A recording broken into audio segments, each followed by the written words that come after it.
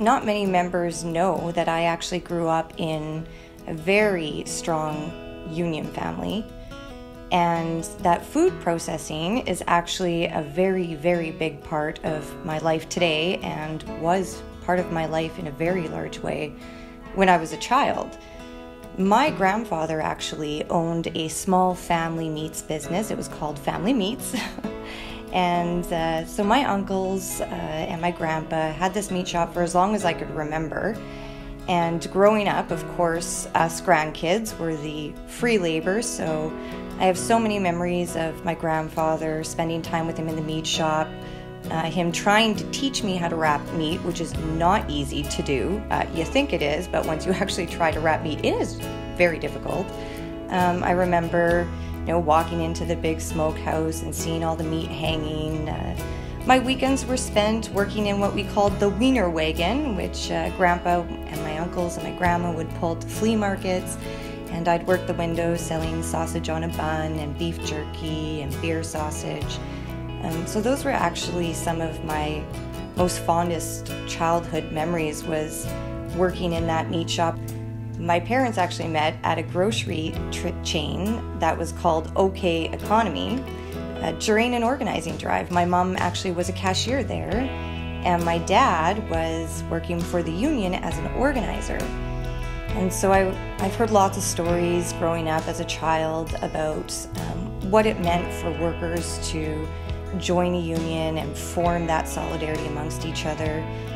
Both my parents became very, very involved with unions.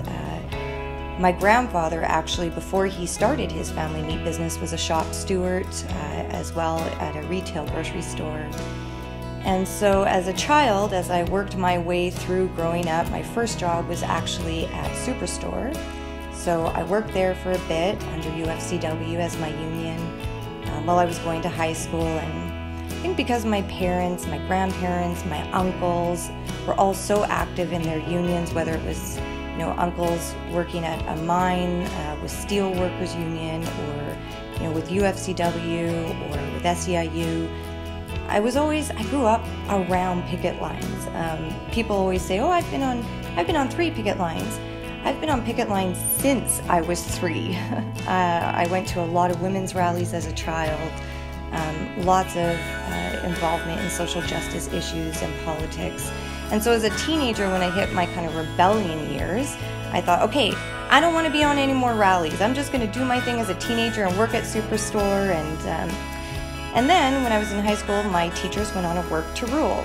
And of course, my labor and union blood running through my veins, and the values that my parents instilled in me were just something that overcame, and I ended up getting very involved in the teachers' work to rule in Saskatoon, Saskatchewan, and led hundreds of students to protest and support our teachers during that. And I think it was at that moment that I really realized that I just can never get away from believing that workers deserve better. That fairness is something that just doesn't come without somebody or some people or a group of people always standing up for it. I think that was the moment when I realized that, wow, bosses just don't give respect.